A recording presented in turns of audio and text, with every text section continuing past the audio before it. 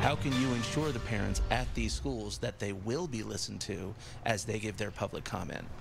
They will be listened to. Those comments are incredibly important to the board.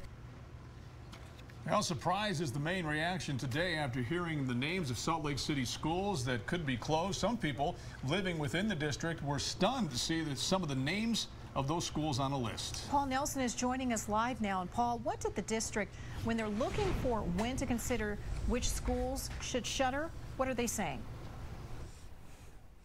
Well, district officials tell us that this process, and we are early in this study process right now, it won't be just about, say, enrollment numbers and other data. They'll look at things like green space and the connection that the school has with the community. But meanwhile, the people that we spoke with said they had no idea that the school that they either live near or use was up for possible consideration. If you talk to people living near Emerson Elementary School in Salt Lake City, they'd tell you there doesn't appear to be any shortage of students going there.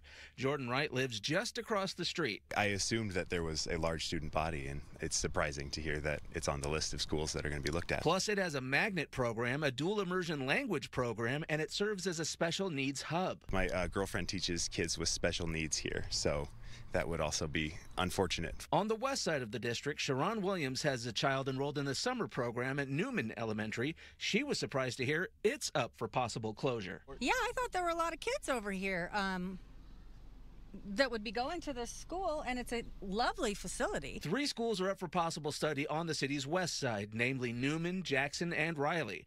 Emerson, Wasatch, Hawthorne, and Benyon are up for consideration on the east side.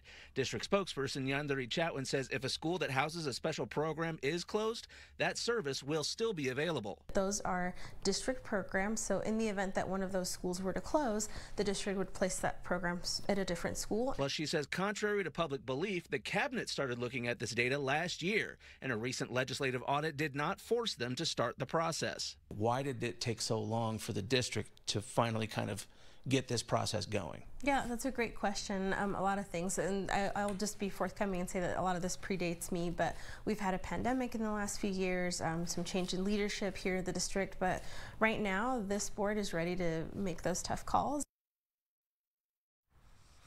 Next up for the board, they have to decide which school that they want to consider studying in August. Public comment is expected to begin September, and they could make their final decision in either December or January. Reporting live, Paul Nelson, KUTV 2 News.